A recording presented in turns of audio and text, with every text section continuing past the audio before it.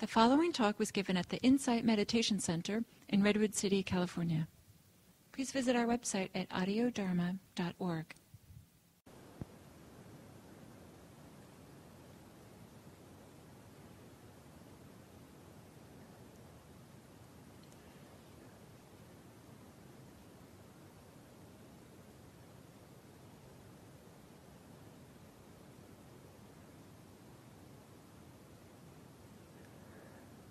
So I was struck by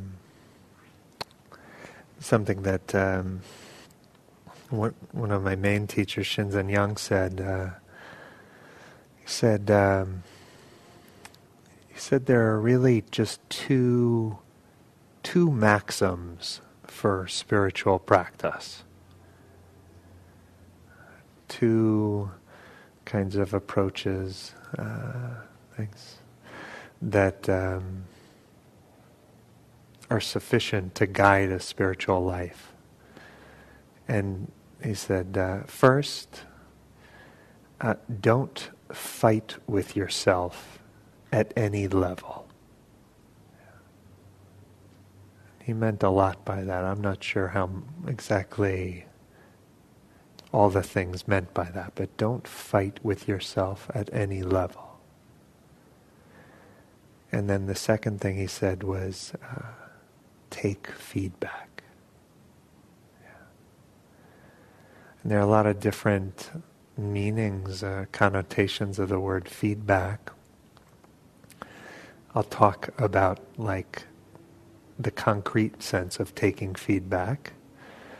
But in an important sense, the whole of our Dharma life is about taking feedback, is about studying cause and effect, studying our impact on the world and what comes back, studying what the world is like teaching us. Right? Like there's a famous phrase from Ajahn Chah, like everything is teaching us. But we have to be willing to actually take feedback from the world in order for the world to become our teacher. And so this practice of actually taking feedback, becoming responsive to feedback, using feedback, is part of our gesture in letting go of our fantasized omniscience. Because our minds and what we know is sort of the best working model we have, we just sort of assume that it's the best model of the world. Like we just assume, in a certain sense, our all-knowing quality. Yeah. And so in Buddhism, there's greed, hatred, delusion, right? The way they sort of classify into these three primary ways of suffering, of feeling separate, of feeling alienation, of causing problems. And it's very apparent, if there's even a modicum of mindfulness, very apparent when greed or hatred is present, right? Like wanting, the wanting of the pizza is not like a subtle flavor in the mind, right? And the hatred of something, it also grabs our attention, right? But delusion, how do we wake up from that? Like that's the water we swim in, right? And so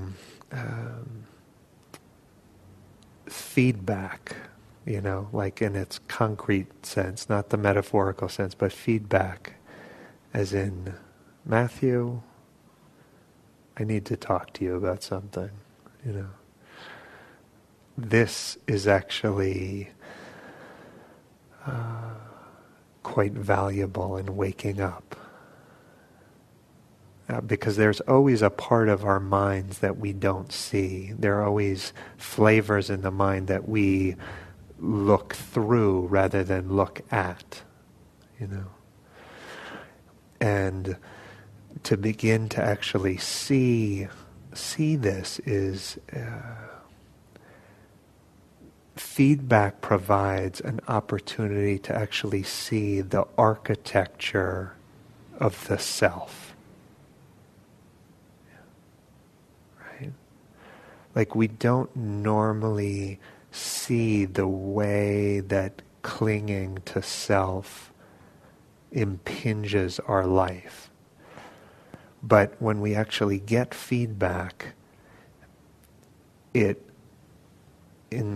highlights in technicolor the structure of the self, the architecture, how we cling to certain notions of who we are. And this is a really important aspect of our practice and our insight. And so it's like we need to kind of very actively stimulate the clinging in order to see it more clearly. And there's nothing quite like some critical feedback to highlight where we cling to ideas of who we are, right? The very kind of essence of defensiveness is the protection of a certain kind of self-view,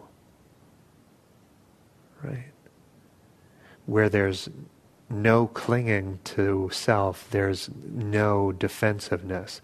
It doesn't even matter whether the criticism, the feedback, is on target or off target. Yeah.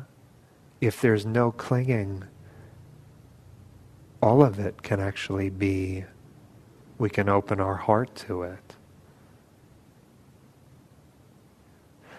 And so in this way, in using feedback, wherever it's coming from, it's actually an opportunity, regardless of whether we think it's right or wrong.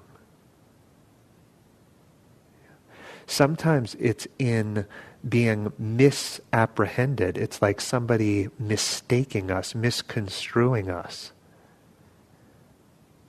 Like they're not actually seeing us accurately. But even in that, we can learn about where we cling. And when something's on target, when it's like on target, we can also learn about the kind of places of clinging. So sometimes I think about practice, Dharma practice, as becoming unoffendable. Meaning that we actually work through the places, the kind of raw places in ego, so that you can kind of you could press anywhere.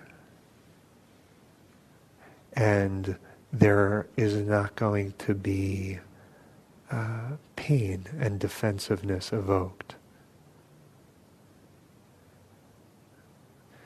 Now, that's a kind of ideal in a sense, and in the meantime, what I think we need to be willing to do is tolerate the disorientation that comes when self-view is challenged, right? Because ego is like the reference point for so much of our mental life, when it gets challenged, there is this sense of like falling off a ledge backwards. You know?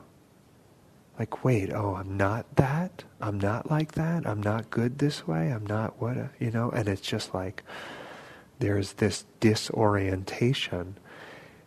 And the defensiveness is like this scrambling effort to re-solidify the ground, to like shore up the sense of who we are. And to like really welcome feedback, in the critical feedback, we actually have to be willing to tolerate that disorientation and to be off our center.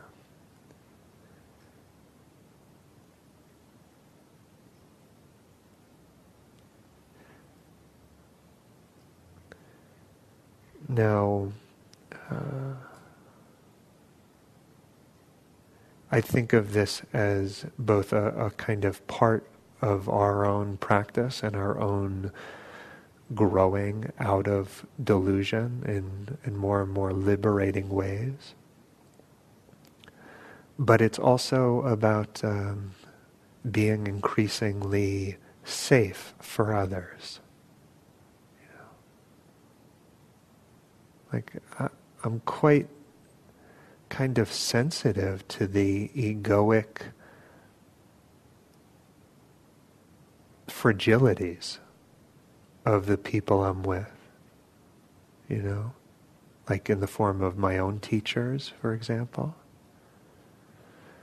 And I find myself like subtly navigating away from any pressure points that they have, you know. Just trying to stay clear, to not press on that point, maybe. And there's a little bit of uncertainty and a lack of safety in that. I want to be able to press anywhere in their being. And for that not to evoke defensiveness. And to the extent that we can cultivate that kind of openness and porousness, vulnerability, willingness to be wrong, non-defensiveness, we offer a deeper and deeper form of refuge for others. And that's a beautiful thing.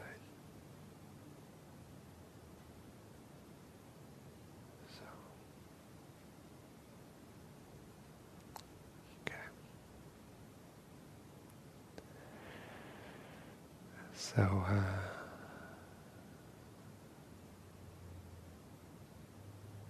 temple cleaning.